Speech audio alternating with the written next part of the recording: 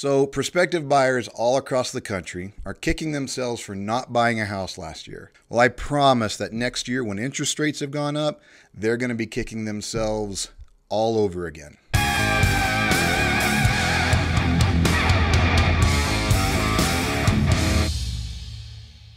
I'm Matt Stone Sr., and welcome to my channel once again. So every Thursday, Freddie Mac releases the results of their primary mortgage market survey, which reveals the most recent movement in the 30-year fixed mortgage rate. Last week, the rate was announced at 3.01%. It was the first time in about 3 months that the mortgage rate went above 3%. And in a press release accompanying the survey, the chief economist at Freddie Mac said that mortgage rates rose across all loan types this week as the 10-year U.S. Treasury yield reached its highest point since June. So the reason he mentions the 10-year U.S. Treasury yield is because there's been a very strong relationship between the Treasury yield and the 30-year mortgage rate over the last 50 years or so. And this relationship has also been consistent throughout all of 2021. The most recent jump in mortgage rates was preceded by a jump in the 10-year Treasury rate. So what impacts the yield rate?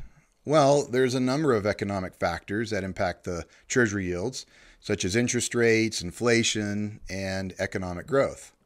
And since there are current concerns about inflation and economic growth in the country due to the pandemic, the Treasury yield spiked last week, and that spike impacted the mortgage rates.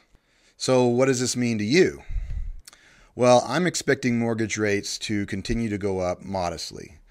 This will most likely affect home prices and help cool the market, even if it's just a little bit.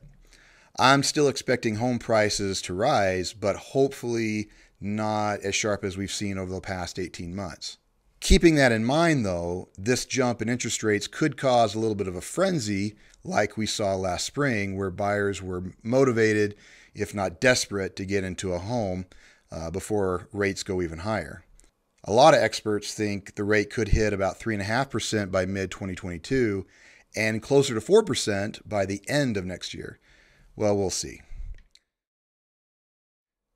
So what's the takeaway? Well, first, forecasting mortgage rates is very, very difficult. Any expert that I've talked to will tell you that you should never hang your reputation on forecasting interest rates, and more specifically on mortgage rates, because you'll invariably be wrong. Now, that being said, if you're either a first-time home buyer or a current home owner who's thinking of moving into a home that's better fits your needs and, your commute and things like that, well, you should be keeping an eye on what's happening with mortgage rates. That way you can make the best decision financially when the time is right. Another option is to reach out to me personally.